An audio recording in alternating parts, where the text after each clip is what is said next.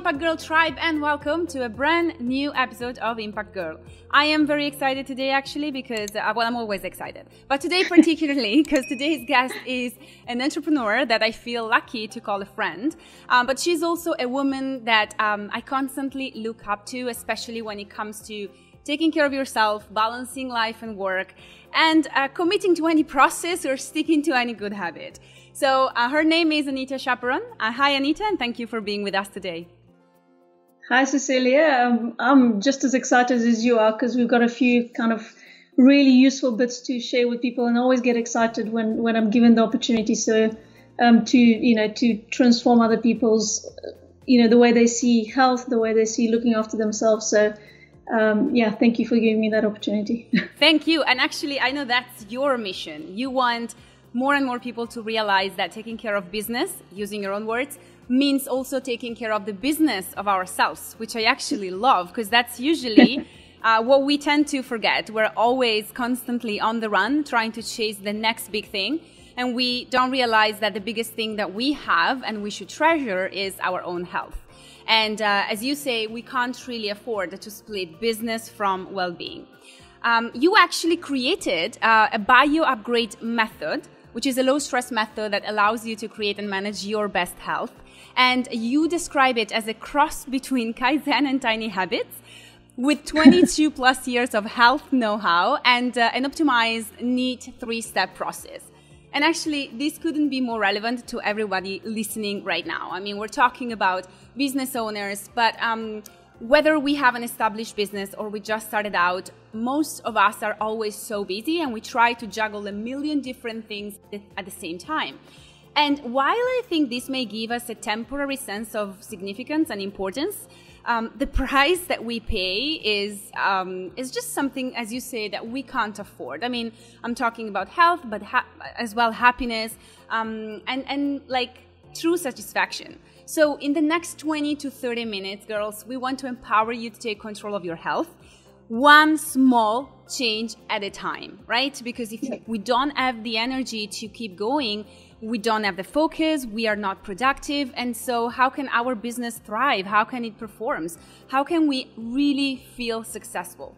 So Anita, we're all yours. I don't want to talk too much because I can't wait to dig into this simple 3-step method that we can start using to create the health we want. Yeah.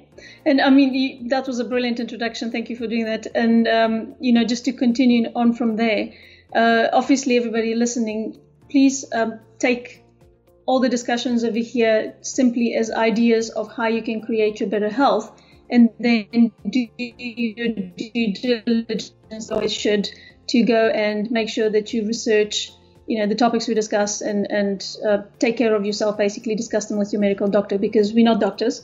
We've got great successes with health, but at the same time, you need to be really, really aware for yourself as well. So, what we want to do in this episode is we want to give you practical information. So I'm going to fire through quite a few things. I'm sorry for going a little bit too quickly and maybe losing some of my bad side manner.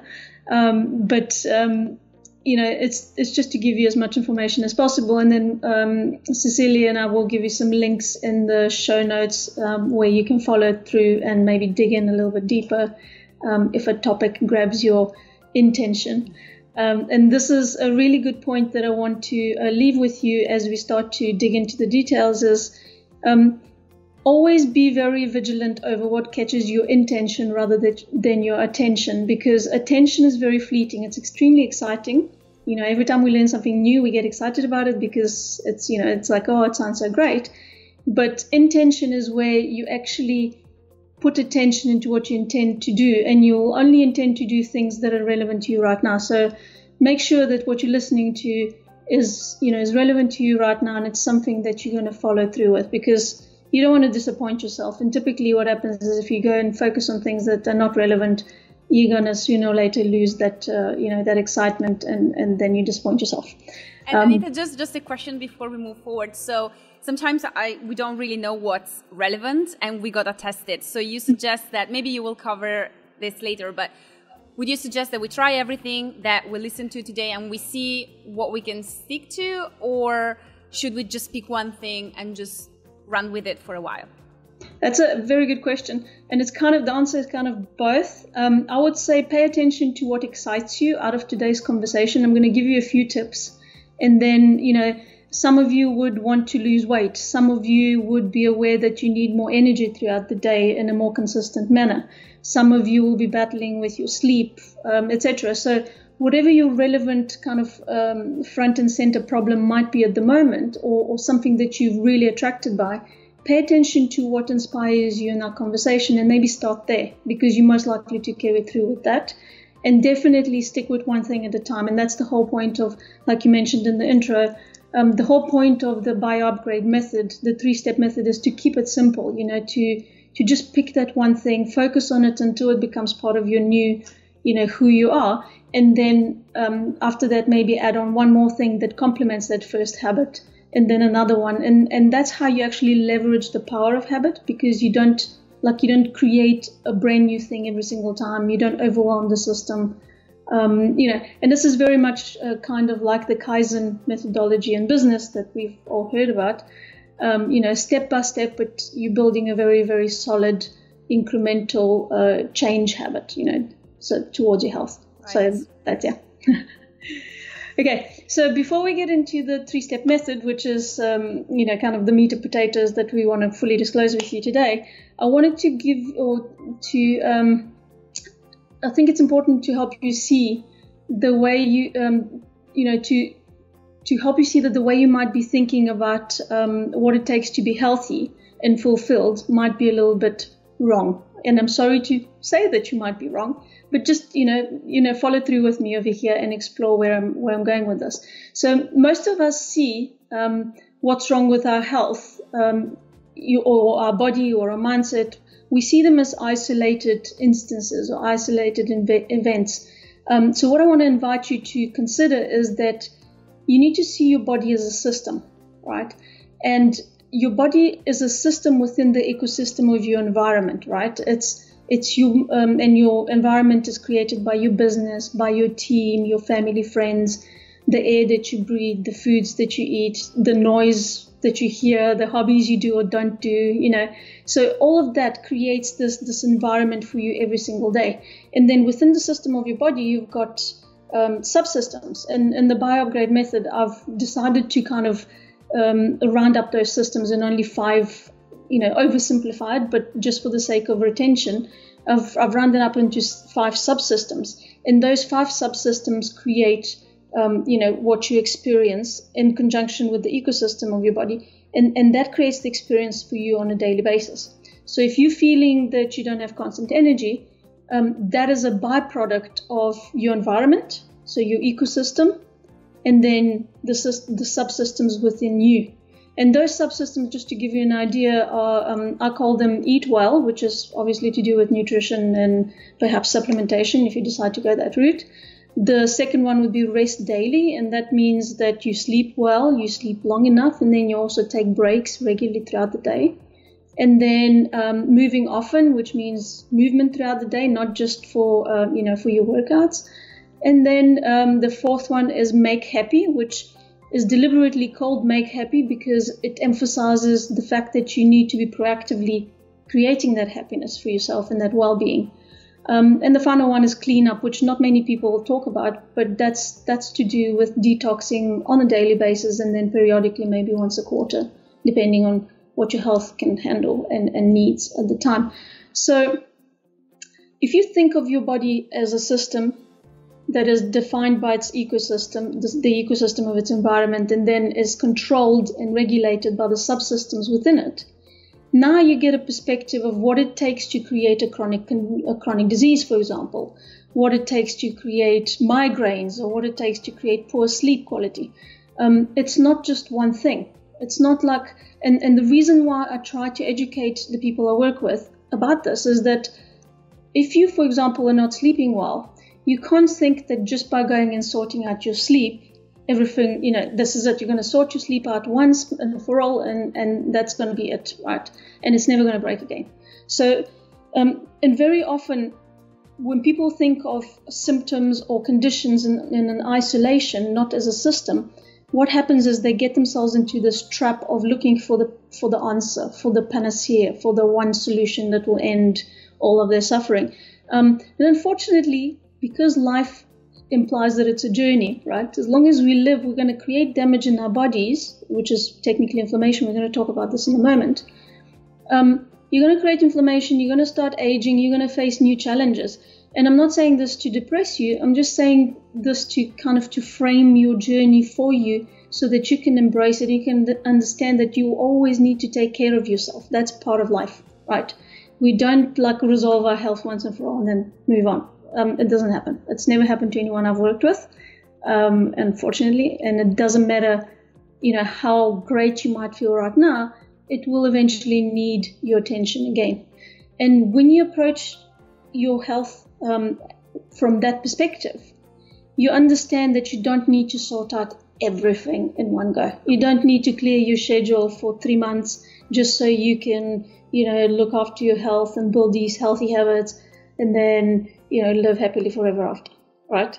So, and this is my urgency. This is like what I get goosebumps about when I talk to people is I want to inspire them to just get started. Like create that, whether we're going to talk about, I'm going to give you some actionable tactics that you can use, for example, to create or at least to give yourself a little bit of a more proactive way to sort out stress in your life later on in this conversation. But for the moment, what I want you to internalize is that take that one thing that inspires you right now and then, just have a read up about it and then tomorrow start making changes in that direction. And it doesn't matter how small those changes are, as long as they're focused and as long as they are consistent and you're doing them day by day.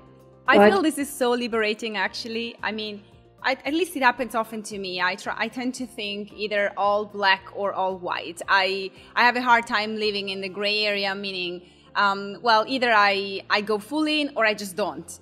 Right? And I apply this to my nutrition, to my workout. I think there is this funny metaphor. I mean, maybe not so funny considering that it involves our smartphones, which now are more a curse than a blessing. But in a way, this analogy says, well, if your phone falls right off your pocket, it's not that you're going to step on it with your shoes trying to break it even more, which is exactly what we do instead when, let's say, for example, we start eating some chocolate because we feel a little bit sad, and then all of a sudden we end up eating the whole fridge because, we kind of broke the pattern and now we are losers. And, we gotta find a way out of that pattern. And I think this idea of taking one step at a time, even if applied outside the health, realm, if we apply this to business, if we apply this to anything that we're doing, whether it's writing a book or finding our soulmate, it could really start creating the changes that we are looking for. We're so much looking forward to. Yeah, it's and it's about falling in love with the process and falling in love with yourself and giving yourself the permission to enjoy this.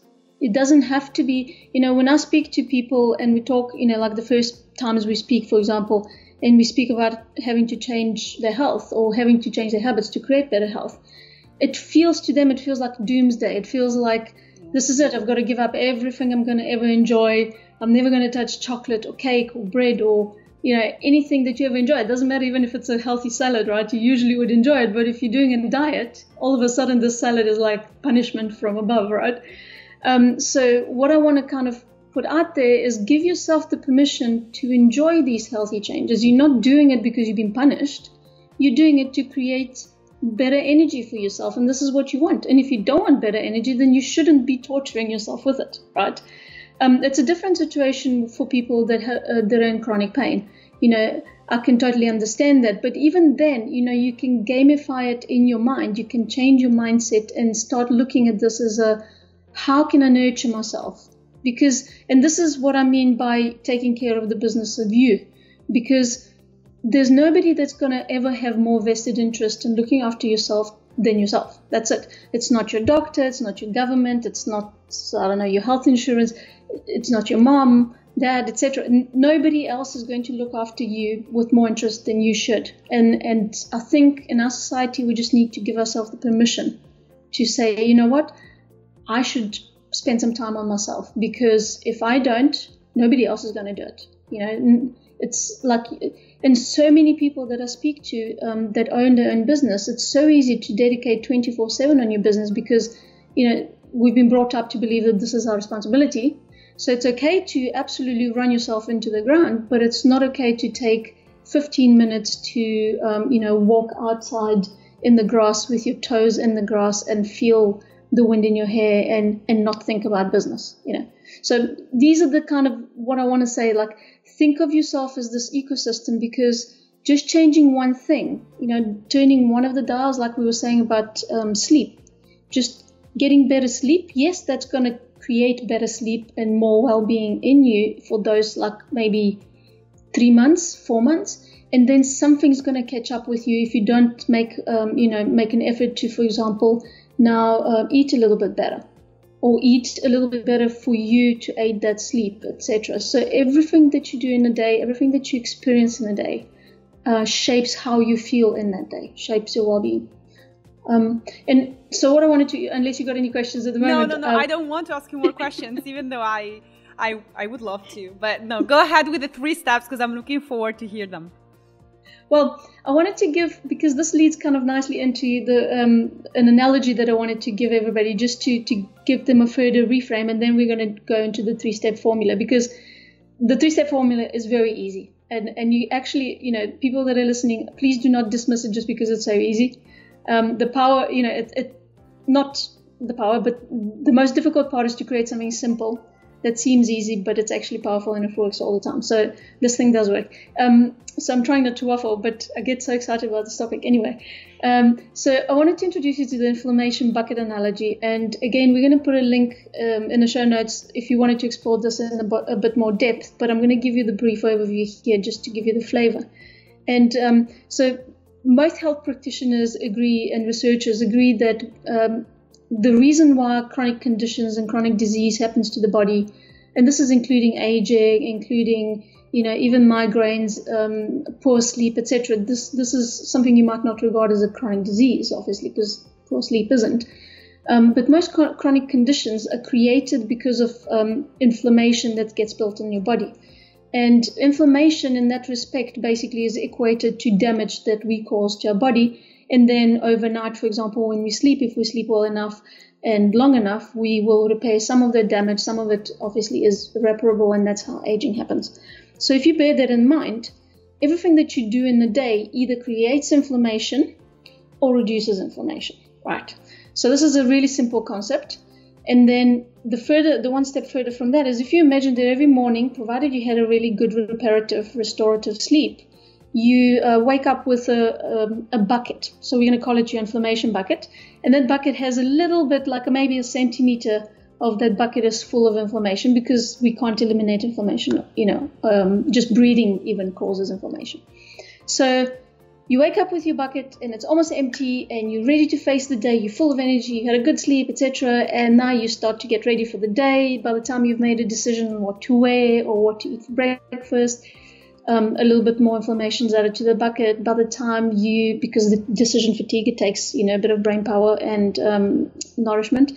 Then you decide what you're going to have for breakfast. Then if you've got kids, for example, you got to get them ready. They play up a little bit. Maybe you've got a teenager and they don't want to wake up, and then etc. Presumably all parents over here know this picture to some extent. Then you've got to load them into the car, drive them to school, or wherever you've got to drop them off, etc. And now by the time this whole process is finished, you've added quite a bit of inflammation to your bucket. It's now by 10 o'clock on your way into work or into the office. You meet a friend that you absolutely love socializing with, and you decide you're going to meet her for lunch that day, and now you're all invigorated. So now this is a positive feeling and an example of how you reduce some of the inflammation in the bucket. So you get the idea here. Basically, throughout the day, you either add on to that inflammation depending on what you do. If you have like a stressful meeting at work with a client that's less than cooperative, for example, then that's got to add to the bucket. And then let's say you had that stressful meeting and then you decided you're going to go to a yoga class. That's going to reduce the inflammation a little bit because it's restorative. And then you get to the end of the day, right, in the evening, where you sit down with your partner, you cook a nice meal, let's say a piece of baked salmon with a lovely healthy salad with a nice dressing. Everything is amazing. you pour yourself a tiny glass of red wine, and that's amazing. You sit down, you relax, you have your dinner. You maybe watch an episode of your favorite serial, and then you go to bed, you sleep amazingly well again. This word amazing keeps coming up. You wake up restored, and the day begins again, etc., right? And then the other hand, the other scenario that can work up into this is you get to that dinner, you cook the same healthy meal, you sit down with the same amazing partner that you love over the same amazing glass of red wine. And maybe 20 minutes into the meal, you are bent over with absolute bloatedness, bloated stomach. Then later on, maybe 3 hours into it, you're even more bloated than before. You can hardly fall asleep. If you fall asleep, you keep waking up.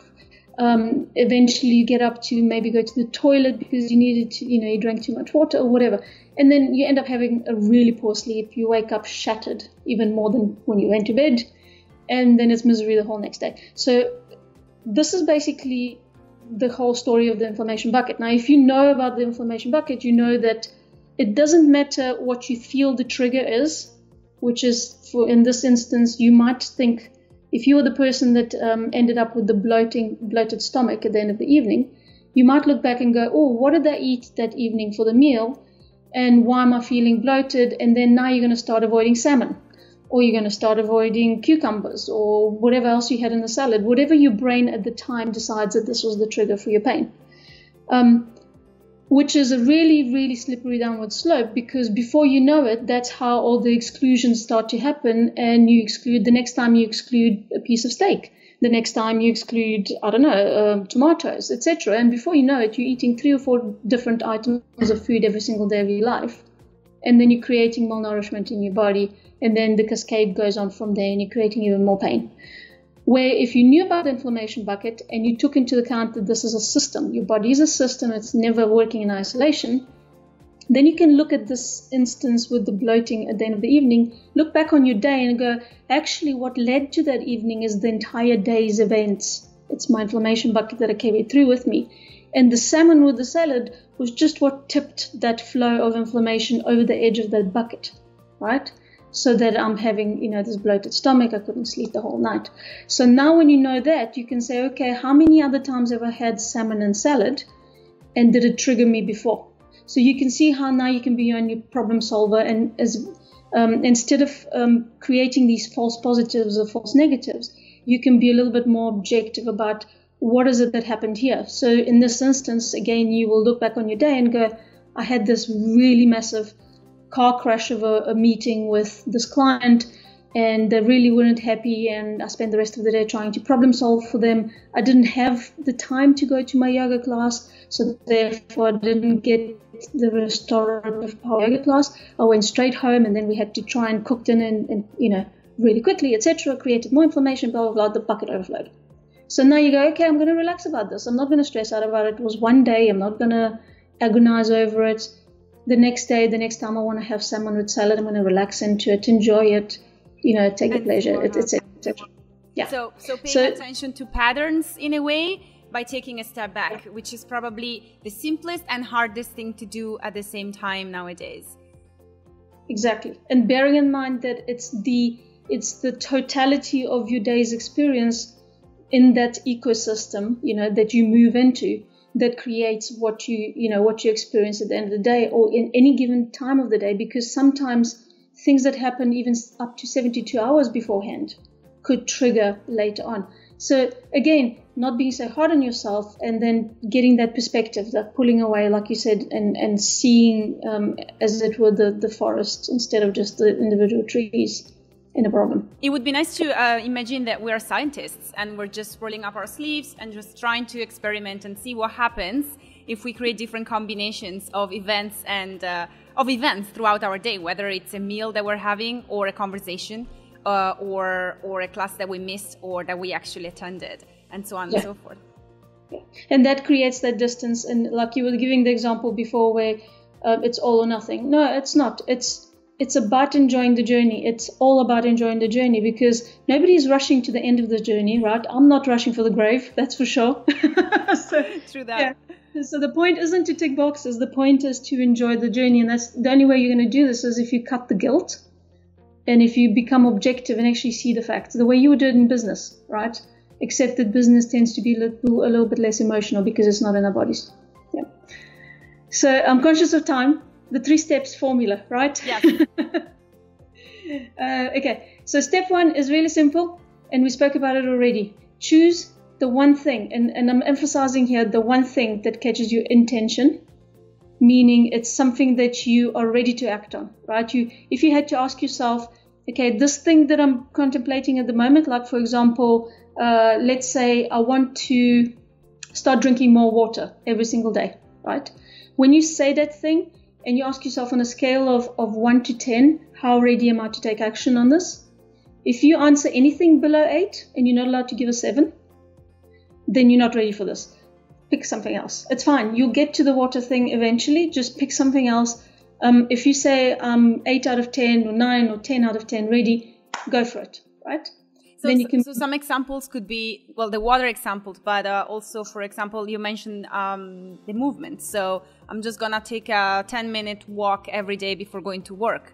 That could be, like a recovery activity that for our inflammation bucket, or I'm going to go to sleep 10 or 15 minutes earlier every night for a week. Could we give ourselves a time frame to stick to instead of saying, oh, from now on, I'm going to try and do this?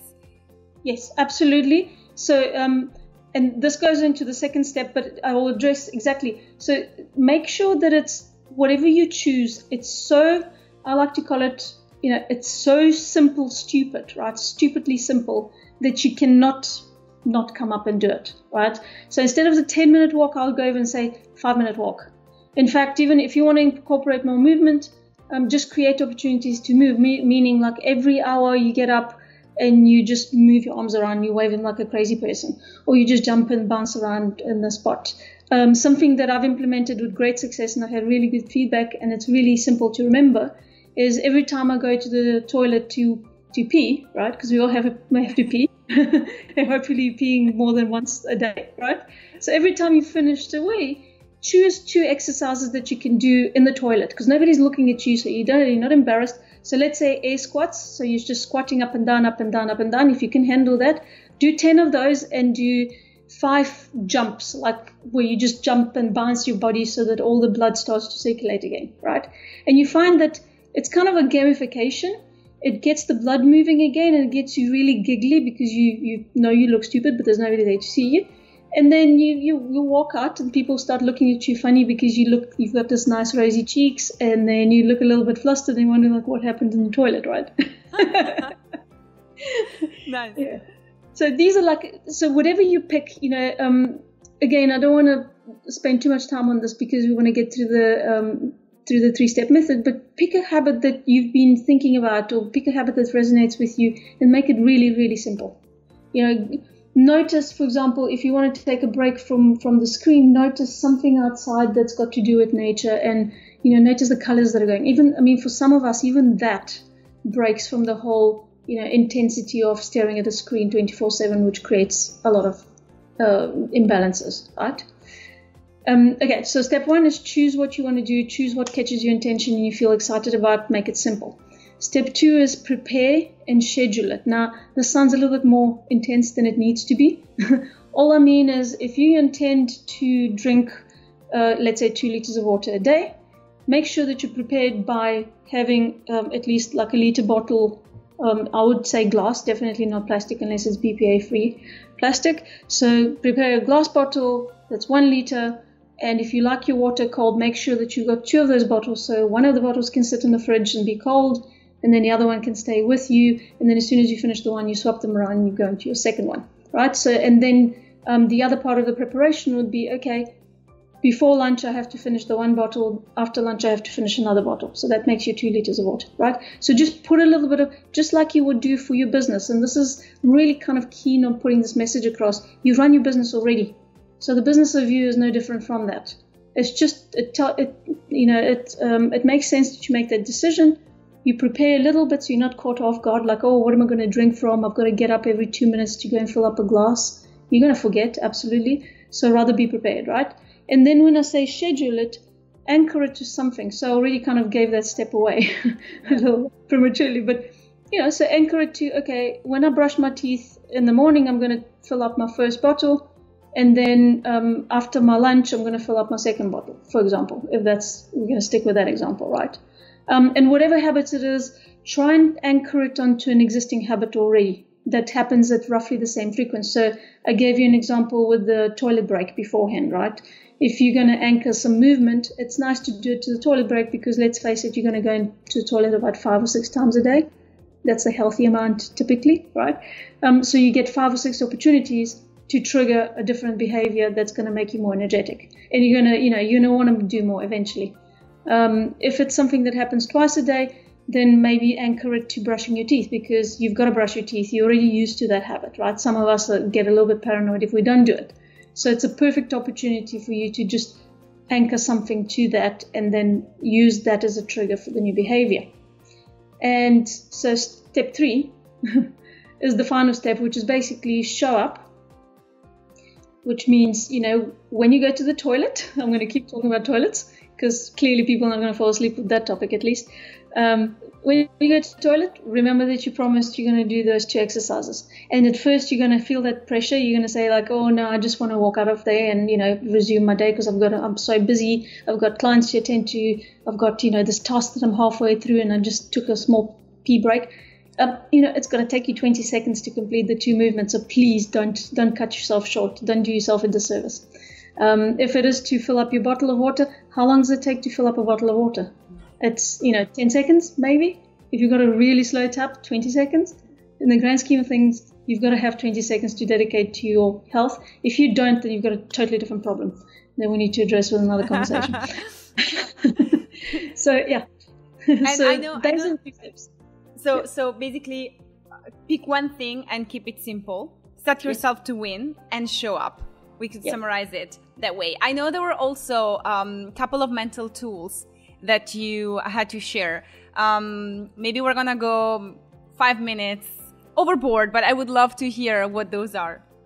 Yeah, I would love to give you 2 that are, again, super easy. And I've seen such amazing results with everybody that I've literally even just mentioned these things in passing. And they've picked them up, and for whatever reason, maybe they got excited about it, or maybe they thought it was funny and ridiculous. They've picked up those habits, and they've come back to say that, like, literally it's transformed the way they feel about themselves. And I know it sounds really trivial, but please trust me, this has happened time and time again. So there's 2 that I want to share with you. One is mind your ABCs, right? So everyone knows the alphabet, so you can't forget this. Like, it's a really easy trigger. So your ABCs basically stands for awareness, breathe, and then choose, right? So ABCs.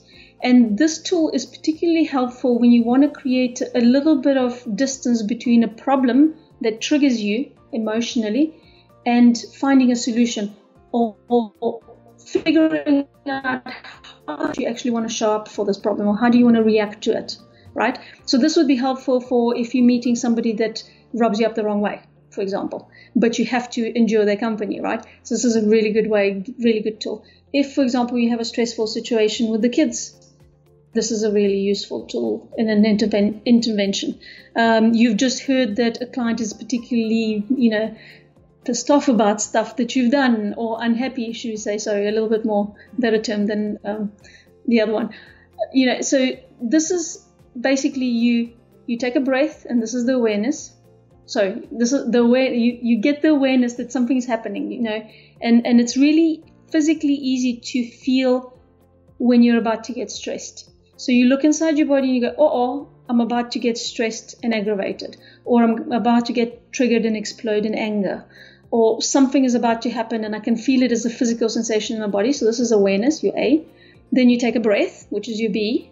And the breath basically creates that distance between the emotion and the actual situation that triggered it. And then you can ask yourself, okay, what is it that I want out of the situation? And then that's your choice.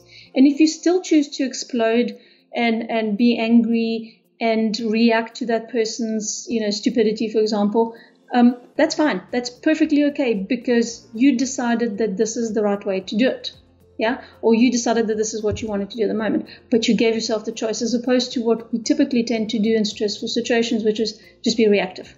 And then once the situation is over, things have settled, we start to feel guilty, and we start the self-talk, and we tell ourselves how crappy we were, or that person really didn't deserve us exploding all over the place, or I could have handled this better, and now I'm feeling like an idiot, and I've got to go and apologize. These are all the little things that come afterwards that really just create more and more of the stress and inflammation we were talking about earlier. So mind your ABCs, really easy. And then the second one, I'm going to go straight into. Second one is more physical, and it's a little bit childish and ridiculous, but that's what makes it more memorable.